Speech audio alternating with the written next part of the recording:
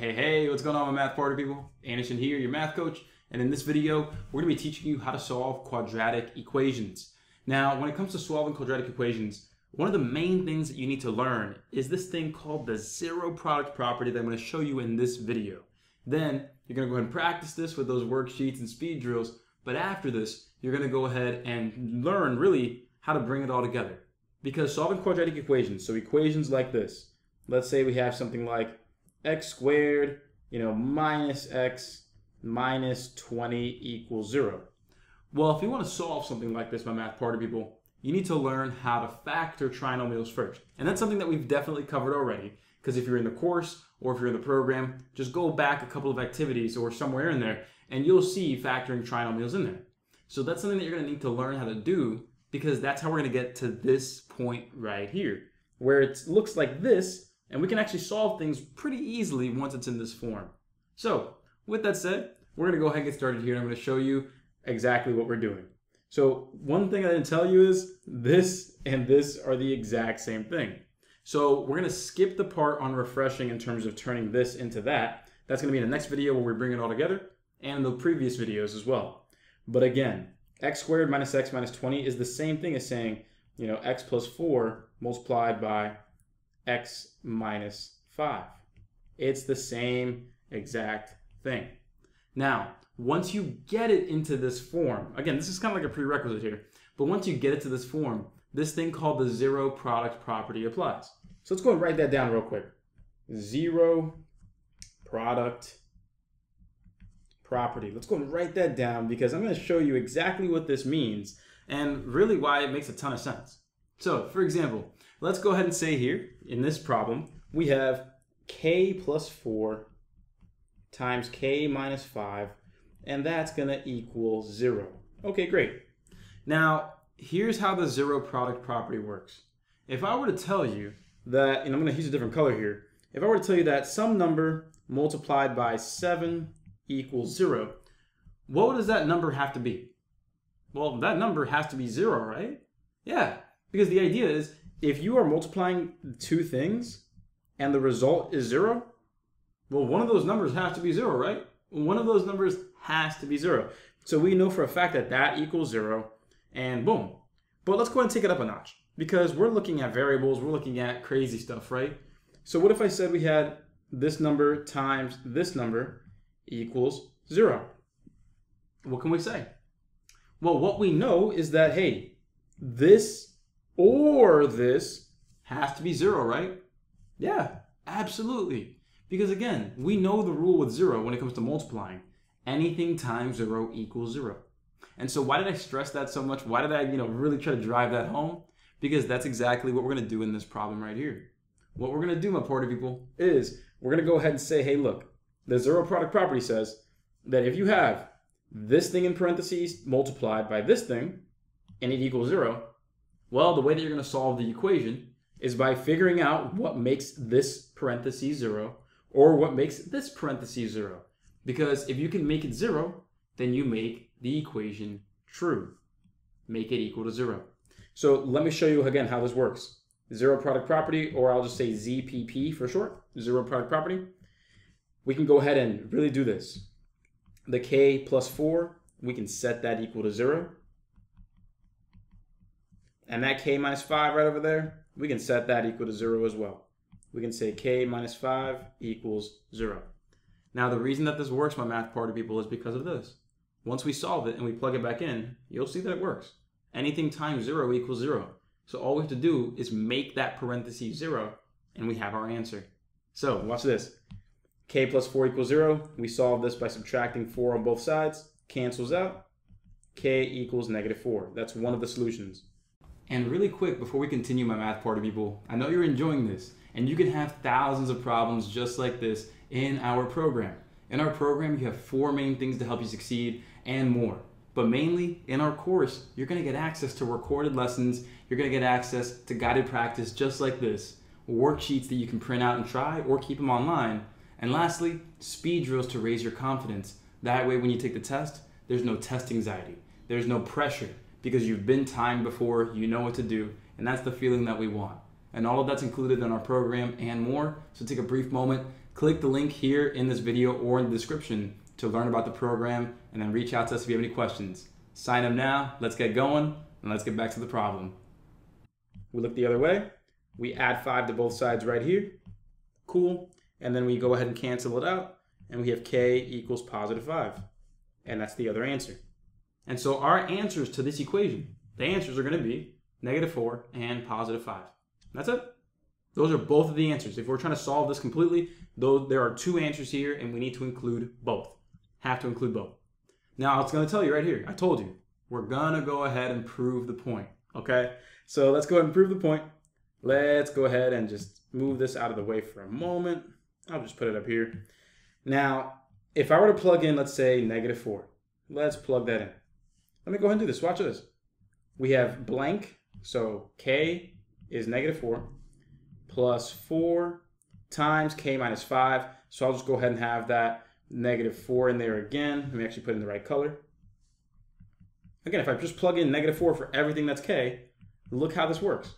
This will still be true because negative 4 plus 4 is going to be 0. And then negative 4 plus 5, that's going to be negative 9. What is 0 times negative 9, my math party people? Just 0. So this absolutely works. This absolutely works. I really want to show you that this works. And now if you turn around and plug in the positive 5, it'll still work just the same. Watch this. Watch this. So I'll go ahead and take this. You can feel free to pause and grab that if you'd like to. But watch again. Let's do it again, but plugging in the positive 5. So here, I'll plug in the positive 5 plus 4 parentheses, and then we have the positive 5 again, minus 5 equals 0. 5 plus 4 is going to be 9. 5 minus 5 is going to be 0. And then 9 times 0 is just going to be 0. Again, it works. It works just as well. Booyah. And so that's why both answers, there are 2 answers here, and the answers are negative 4 and positive 5. Those will both make the equation true. And so again, this is a very important step to take, a very important step, because in the following video, after you do the worksheets and after you do the speed drills, you're going to have equations looking like this over here, where you have it not being factored already, or you're going to have a bunch of other things that you have to see, but you're going to be able to basically modify the equations, factor them, do what you got to do to turn it into this form. Because once you have it in that form, you're just applying that zero product property, and you're good. And you're good because you're going to apply it, separate those parentheses, set them each equal to 0, find out what makes the whole thing 0, and you're good.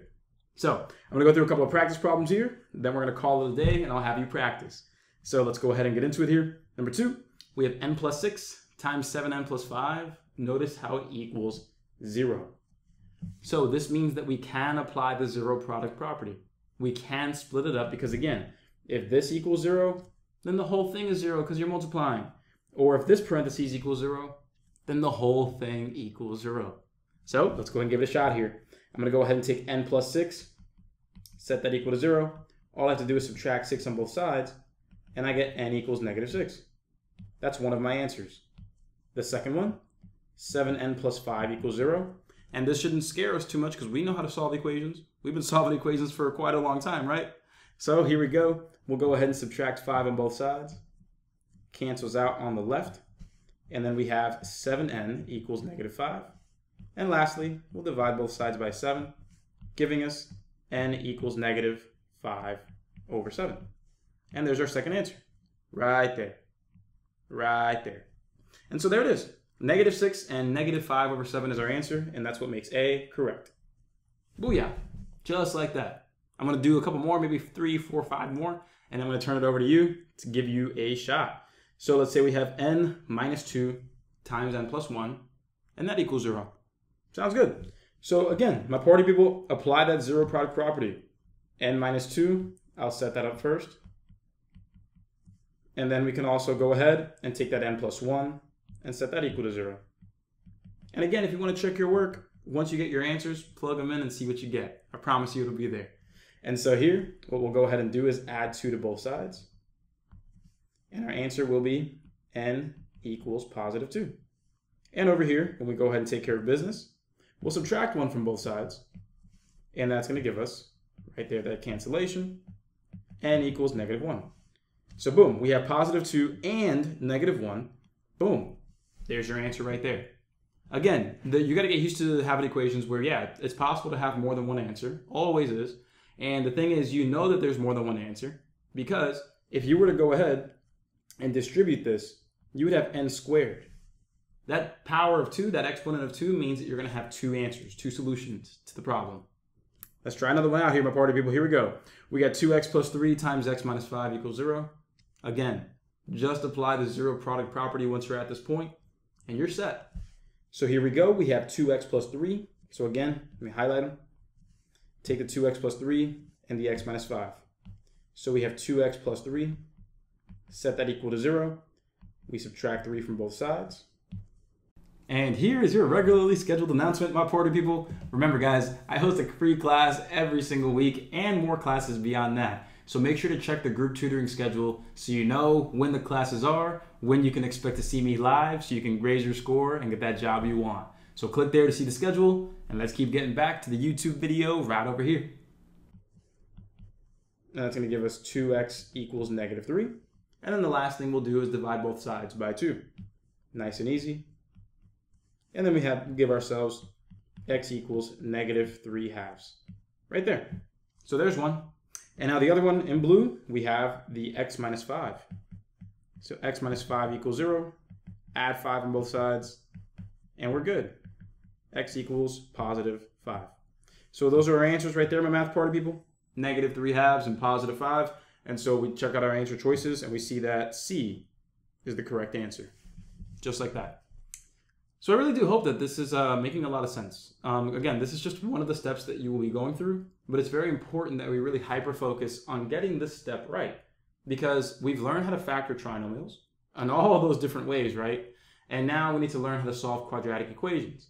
And so we're going to combine the solving quadratic equations is really split up into applying the zero product property after factoring the trinomial properly.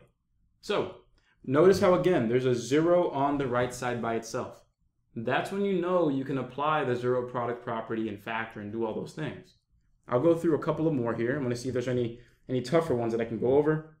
But essentially, these are all going to be kind of the same. Yeah, these are definitely all going to be kind of the same.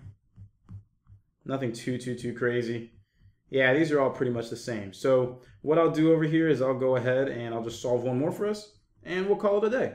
So with that said, I'll go ahead and go through 71, and we're done. So again, we have a 0 on the right side, so we're good to go. So either this is 0 or that is 0. So set them each equal to 0 and do your thing. I'll add 10 to both sides, and there we go. We are good. X equals positive 10. And the other side here, x minus 1 equals 0. We'll simply add 1 to both sides, and that's it. We're good. Crosses out. X equals positive 1. So the answers are positive 1 and positive 10. Both of those are answers. They both work. And that's it. There it is, my party people. That is the zero product property. You will be using this plenty of times when it comes to solving quadratic equations. So make sure to understand it, how it works, go into those worksheets and speed drills, master it, and then I'll see you in the next video. Let me know what you think, because you know I got your back. All right, my party people. I'll see you in the next one. Anderson out. And so we both know this video just helped you with your test anxiety by just a little bit. And to keep lowering your test anxiety and keep raising your confidence, that's what my ASVAB All-Access Program is for. The link's right up here. Click it, watch the video on how it works, and you'll see exactly why thousands of my students have raised their scores and gotten the jobs they want. So click there, watch the video, and sign up to raise your score. I'll see you soon.